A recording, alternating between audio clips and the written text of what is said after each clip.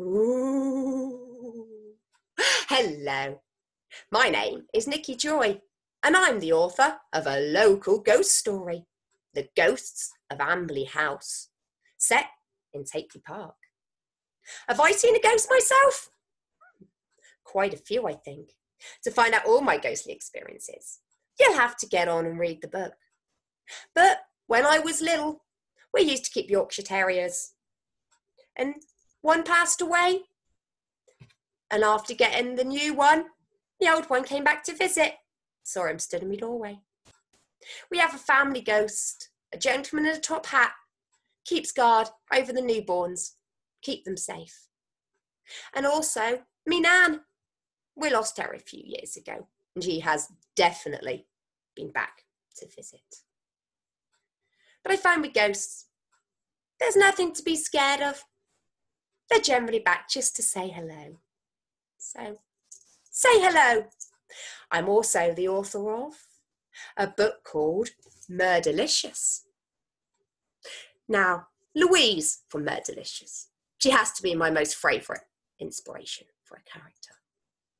The long-suffering wife fantasises about killing her dear husband Jim in many, many ways.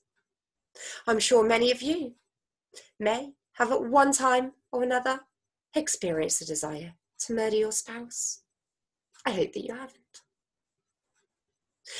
So my piece of advice during this pandemic is to fantasize, to think, and to not actually really commit murder, but use your imaginations. So not only am I the author of those two books, I am also the author of Jill.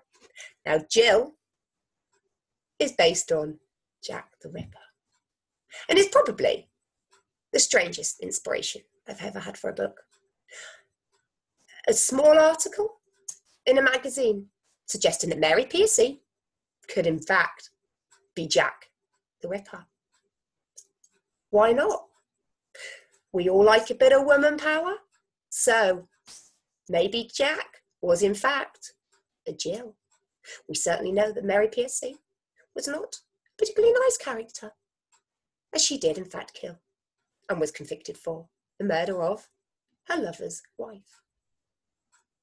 So, who knows? Maybe she took the test run first. Now, my books are available, signed locally from Complete Computing in Old Town, Bideford, or of course, from Amazon. I'm on Facebook. I have a website. I'd love for you to get in contact.